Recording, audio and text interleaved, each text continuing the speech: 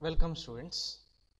We have already covered the design of three-phase induction motor, it is module number 4.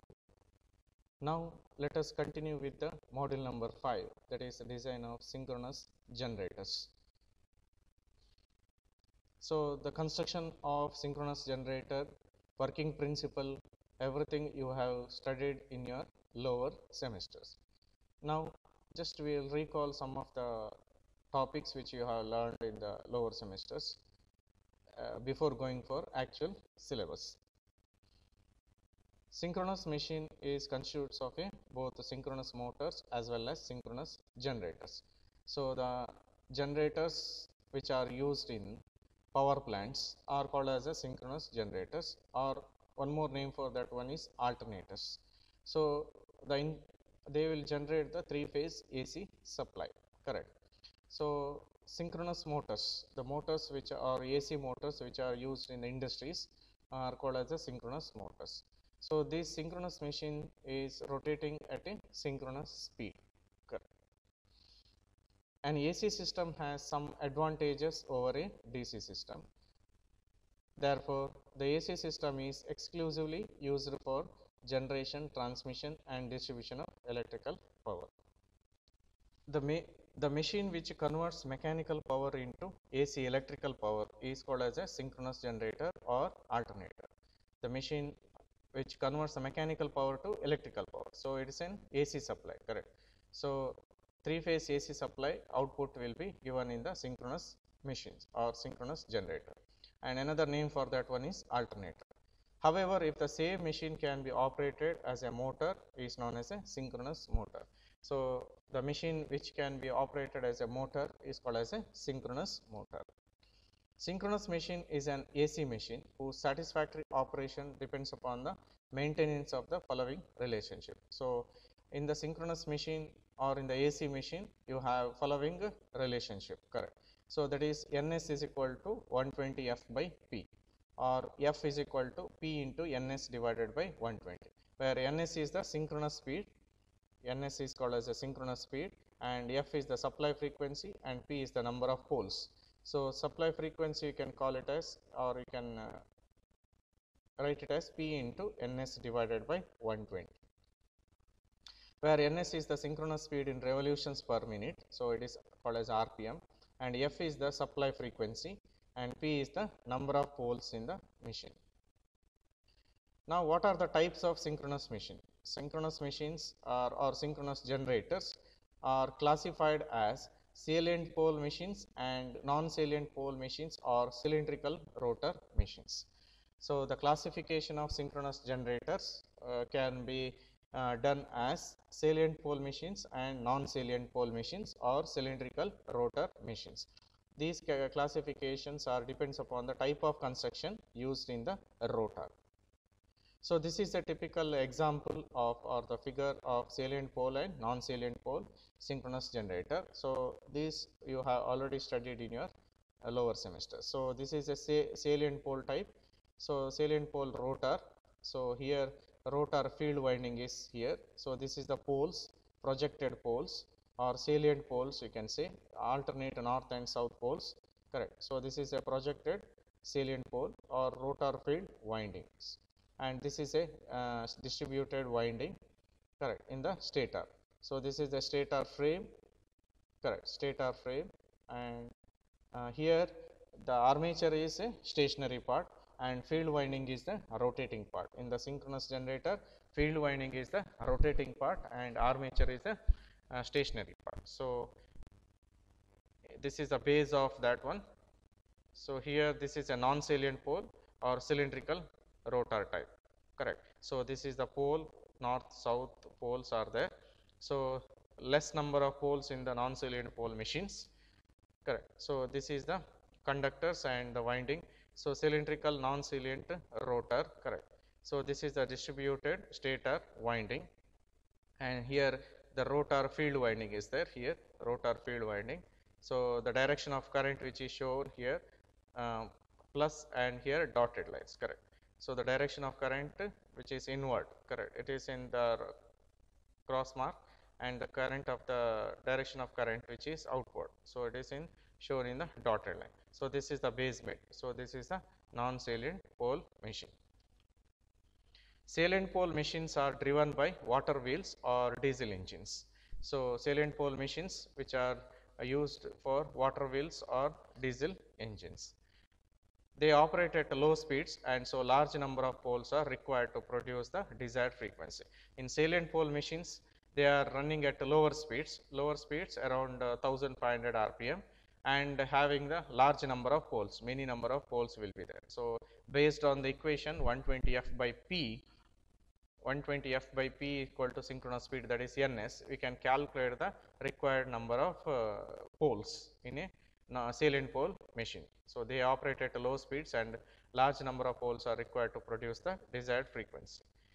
This type of machine has projecting poles, and field coils are mounted on the poles. So this machine has a projecting poles, and field coils are mounted on the poles. So the field winding is present in the rotor of a synchronous machine. So cylindrical rotor machines are driven by steam turbines and gas turbines which run at a very high speeds. So if you see the cylindrical rotor machines or non-salient pole machines, so they are driven by steam turbines and gas turbines, which is required for high speed machines. So they run at a very high speeds. They have slots on the outer periphery of the smooth cylindrical rotor. The field conductors are placed on these slots. So they have slots on the outer periphery.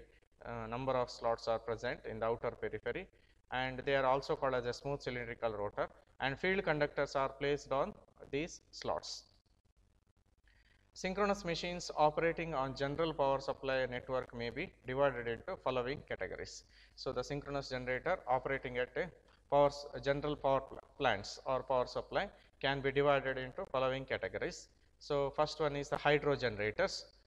Hydro generators, the hydro power plants where the synchronous generators are used. The prime mover is a water wheel. Here water wheel is used as a prime mover to run the generator, correct. So to run the synchronous generator, you need to have a prime mover or the mechanical energy or mechanical part which is required to rotate the synchronous generator. So that is called as a prime mover. The prime mover is a water wheel, and it is driven at 100 to 1000 rpm. So it is available to a capacity of 750 megawatt. So the prime mover which is used in the hydro power plants or the synchronous generators which are used in the hydro power plants are of capacity 750 megawatt. So next one is turbo alternators. So turbo alternator, it is also called as a high speed alternators. So the prime mover is a steam turbine or gas turbine. Here in this case turbo alternators, the prime mover which is used is a steam turbine or the gas turbines which run at 3000 rpm, very high speed, and it is manufactured up to a capacity of 1000 megawatt. So the capacity of the turbo alternators up to 1000 megawatt. So next one is the engine driven.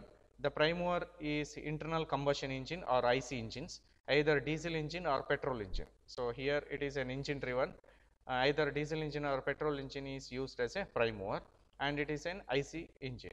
So the speed is up to 1500 rpm and manufactured up to a rating of 20 megawatt. So for industries and all, for industries, if there is a power supply, power failure, or there is a restriction in the power from the grid, then industry people will use the this internal combustion engine or diesel or petrol engine captive power plants. It is called as a captive power plants for their requirements. So their power requirement as well as their restricted load. If there is a restricted load, so they need to use this captive power plant. So maximum of power rating is around 20 megawatt. So next, if you see the synchronous motors, so synchronous motors are manufactured in wide ranging capacity, and they are provided with damper winding. The windings which are provided are damper winding. So they are manufactured with the wide ranging capacity. Next, compensators. So, these are also synchronous motors. These compensators or synchronous motors run at a leading power factor to supply the reactive power to a transmission network. So, the reactive power injection is done by the use of synchronous motors, or it is called as a compensators. So, whenever the reactive power injection is required in the transmission lines, so the losses will be more in that case. So, to improve the losses or leading power factor uh, to improve the leading power factor. So, uh, reactive power injection can be done through the synchronous compensators. They are manufactured up to a rating of 100 MVAR and runs up to 3000 RPM. So, the synchronous compensators run manufactured up to a range of 100 MVAR and the running speed of that one is 3000 RPM. Next, turbo alternator. So, turbo alternators are characterized with long axial length and short diameter. So, if you see the rotor of a turbo alternator, so they have long axial length and short diameter. The high speed of the rotor limits the diameter of the rotor to about 1.2 meter. The high speed of the rotor is limits the diameter, because if you limit the diameter of the rotor, then only you can achieve the high speed. So, the rotor diameter is around 1.2 meter, giving a peripheral speed of about 175 meter per second.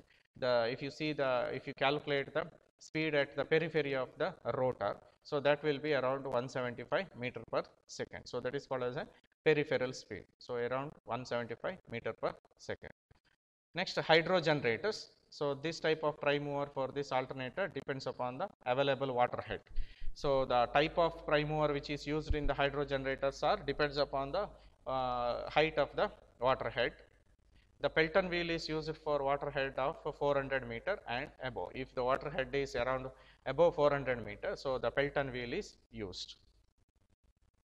Francis turbine is used for water head up to 380 meters. So, if you are having the water head up to 380 meters, so Francis turbine is used, and Kaplan turbine is used for water head up to 50 meter. So, small water head you can use the Kaplan turbine. So, the speed of these alternators varies from 50 to 500 RPM. So, different speeds you need to use the different types of prime mover for a hydro generators.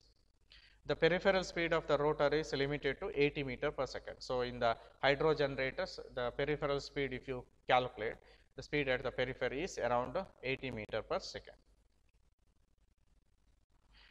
Now, what is meant by runaway speed of a alternator? The runaway speed is defined as the speed which the prime mover would have if it is suddenly unloaded when working at a rated load. So, if the prime mover is taking the load at the rated load, so the current flowing through the windings will be at a rated load, correct, rated current, or the prime mover is taking at the rated load. Suddenly, if you disconnect the load, so what is the speed at which the prime mover is rotating, or at speed at which the prime mover is running is called as a runaway speed. So, when suddenly if you load is removed from the prime mover, when it is fully loaded, so at the speed at which the prime mover is rotating is called as a runaway speed of the alternator. Steam turbines are equipped with quick acting over speed governors, which are set to trip at 1.1 times the rated speed. So, you in the alternators, if the prime mover is a steam turbine, so they are provided with a speed governors. So, to increase the load of the generator or the alternator, or to decrease the load, we need to operate the speed governors. So, the speed governors are set up to trip at 1.1 times the rated speed. If the rated speed is go beyond the 1.1 times, then speed governors will give the signal to the relay and the relay will trip. Hence, turbo alternators are designed for 1.25 times the rated speed. So, turbo alternators will be having more speeds, around 1.25 times the rated speed. So, this part is just a recalling of what you have learned in your lower semesters. Now, coming to the actual syllabus of design of synchronous machine with respect to electrical machine design. So, the first part we need to study is the output equation of synchronous generator. So, you have already learned or you have already studied the output equation of 3-phase induction motor in the module number 4. So, the derivation of output equation of synchronous machine as well as the three-phase induction motor is similar. So, there is no difference in the derivation of output equation of three-phase synchronous generator, correct. So, derivation of output equation of synchronous machine is same as that of three-phase induction motor. So, both are rotating machines. So, you can the steps of deriving the output equation is similar in the both the case, and the final output what you are got in the three-phase induction motor is kV output to Q is equal to C naught into D square into L into Ns, where kV output is Q and C naught is the output coefficient. C naught is the output coefficient and D is the stator bore diameter, which is same in case of induction motor as well as the synchronous generator, and L is the core length, and Ns is the synchronous speed at RPS, correct, rotation per second, synchronous speed at RPS, that is Ns. So, output coefficient C naught is given by 11 into BAV. BAV is the specific magnetic loading or average flux density, and AC is called as a specific electrical loading, and Kw is the winding factor into 10 to the power minus 3. So, which is similar to that of derivation of three-phase induction motor. So, there is no difference in the derivation. Whenever there is a three-phase induction motor word is there, so you have to replace it with the synchronous generator or alternator. Okay. So, that is the method of deriving. So, derivation of synchronous output equation of synchronous machine is also important in the examination point of view. So, one of the expected question in this particular module. Now, we need to learn about the what are the choices of specific magnetic loading, what are the parameters to be considered for selecting the specific magnetic loading of synchronous machines. So, that we have to see. So, factors affecting the choice of specific magnetic loading of synchronous machines are, first one is the iron loss. So, following factors are affecting the choices of specific magnetic loading. In that, first one is the iron loss. High value of flux density in the air gap leads to the high value of flux density in the stator teeth and stator core. So, there is a air gap between stator and rotor of synchronous generator also. So, if you provide a high value of flux density, that is flux per unit area, if it is higher, then that leads to the high value of flux density in the stator teeth also. Stator is also having the stator slots, correct, and the conductors are present in that one, armature conductors. So, the stator teeth, that is the distance between the two slots, correct. So, in between distance between the two slots, so that will be having high flux density in the stator teeth and as well as in the stator core. So, which results in high iron loss. So, that will lead to the high iron loss with the consequent decrease in the efficiency. So, if the iron loss is higher, then there will be a decrease in the efficiency takes place and increase in the temperature rise. So, if there is a losses are more, iron losses are more, so there will be increase in the temperature also takes place, and which decreases the efficiency of the machine. Therefore, lower value of gap density should be used in order to increase the efficiency and to decrease the temperature rise. So, if you need to improve the efficiency or decrease the iron loss or decrease the temperature rise, we need to reduce the value of gap density, or we need to reduce the value of flux density in the air gap. So, that is the procedure.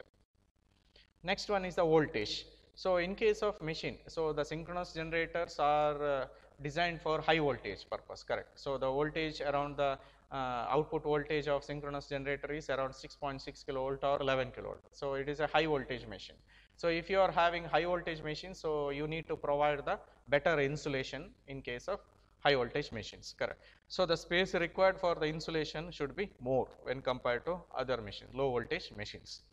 So, in case of machines designed for high voltages, the space occupied by insulation becomes greater. So, the space for the insulation is space required for insulation is high in case of synchronous generators.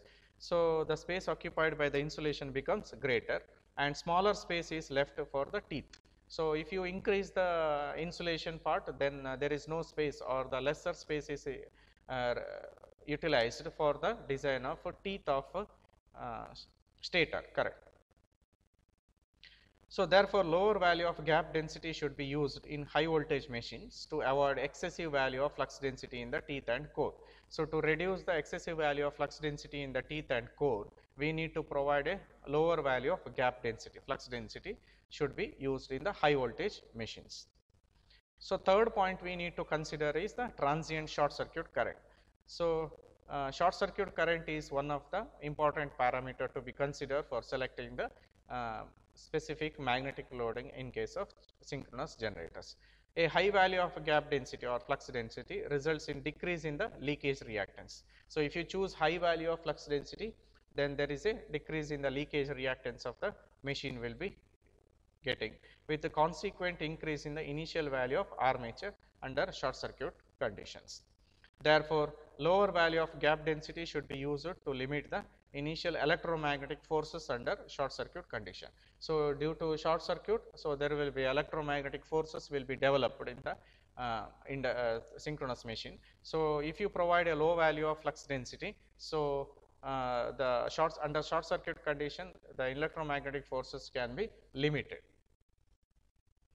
Next, stability of the what are the effect of stability? What is meant by stability? So synchronous generators are used normally. It is utilized for synchronization, correct? So two or more synchronous generators are synchronized together, or the generators are synchronized to the power grid or the electricity supply, correct? So main supply. So to run the parallel operation, we need to synchronize the two generators as well as the generator to the power grid. So if there is any disturbance occurs in the synchronous generators, so due to that disturbance, how the generator will be under stable condition, even if the disturbance occurs, in how much long, how long period that generator will be under stable condition. So that is the stability of that particular synchronous generator. So even if the disturbance occurs, the synchronizing will be there in the system, as well as the synchronous generator will be continuously rotating for longer period of time. So that is our expectation. If it is running for a longer period of time, even if there is a disturbance occurs or any fault occurs in the generator, so that is the stability of that particular generator.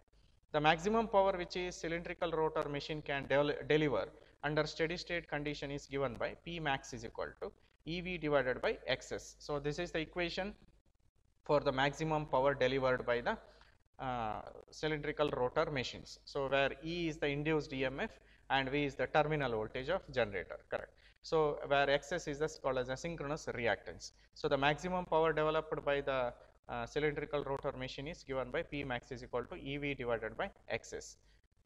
Okay. Hence, the maximum power or steady state stability limit of a machine is inversely proportional to its synchronous reactance. So if you see the equation, so the maximum power is inversely proportional to the synchronous reactance in case of steady state limit of a machine. So a high value of flux density results in lesser turns per phase and so lesser reactance. So if you have higher flux density, flux per unit area, if it is there, so that is leads to the lesser number of turns per phase. Number of turns in the winding should be lesser. That will leads to the lesser reactance, correct? So therefore, the use of high magnetic loading increases the steady state stability limit. So lesser reactance means you can improve the steady state stability of that particular synchronous generator. So if you provide a high value of magnetic loading, so that will increases the steady state stability limit of the synchronous generator. Next, parallel operation. The satisfactory parallel operation of synchronous generator depends upon the synchronizing power. So two or more generators or synchronous generators are running in parallel, or they are synchronized with the power grid, correct? So the parallel operation power is depends upon the synchronizing power of that particular generator.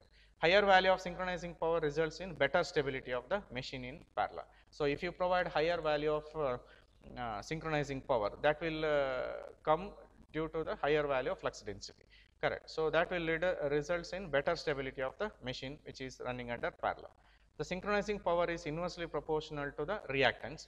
Therefore, machine with higher magnetic loading operate satisfactory in parallel. So if you provide a high magnetic loading, high flux density, then the machine will be running in parallel satisfactorily. So that is the thing. So because the synchronizing power is nothing but it is inversely proportional to the reactance. So if you have reactance of the machine is lesser, then the synchronizing power will be higher. So the maximum power delivered by the machine is higher, or the generator is higher. So if you provide a higher value of magnetic loading, so that will operate at satisfactorily parallel operation.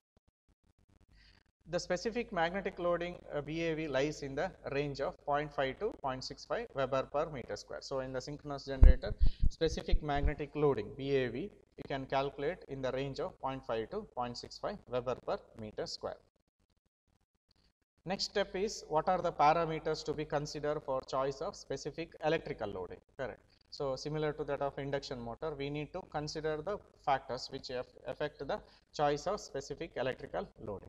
Factors affecting the choice of specific electrical loading of synchronous machines are: so first one is the copper loss and temperature rise. What is the effect of copper loss and the temperature rise?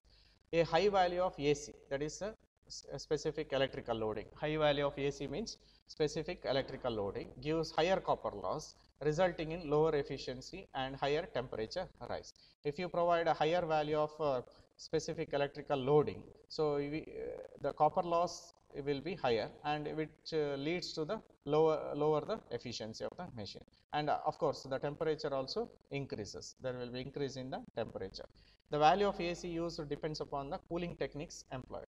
So how much value of AC, that is specific electrical loading, you need to provide, so that depends upon the what are the types of cooling techniques which are used in the synchronous generator. Higher value of AC are used in the machine which employ cooling techniques that effectively dissipate the generated heat. So if you provide a better cooling when you provide the higher value of AC, so that will dissipate the heat, effectively dissipate the generated heat inside the machine or synchronous generator effectively. Second parameters we need to consider is of course it is a voltage, which is similar to that of choice of specific magnetic loading. A high value of AC can be used for low voltage machines, since the space required for insulation is small. So if the in the synchronous generator the voltage will be higher, correct. So the voltage value will be higher, so we need to provide more number of space for the insulation. So higher value of AC can be used for low voltage machines. If the voltage is lesser, then you can provide the higher value of AC. So that what is the effect of that one?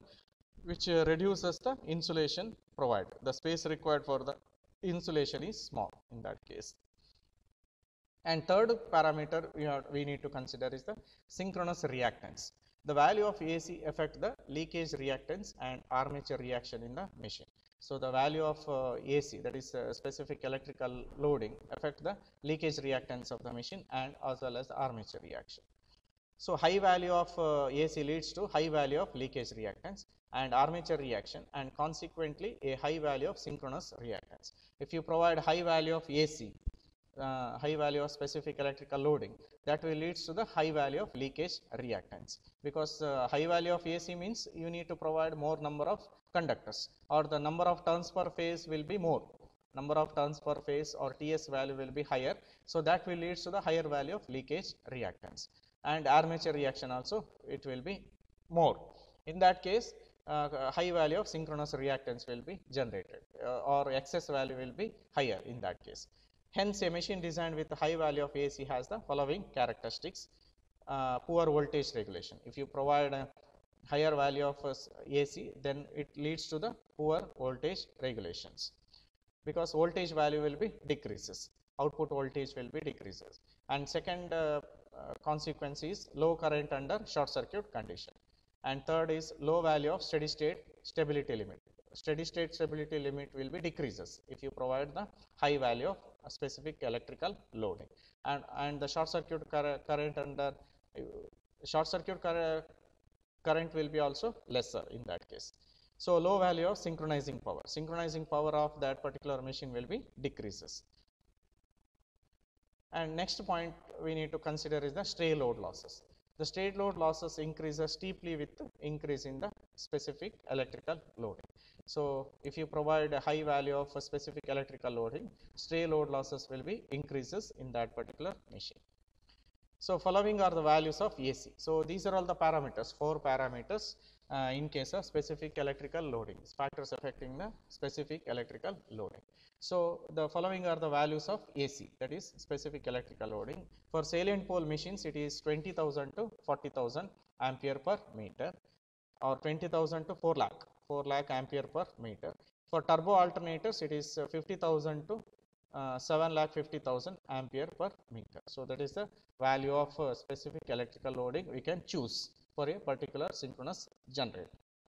So we will stop here and we will continue in the next video. Thank you.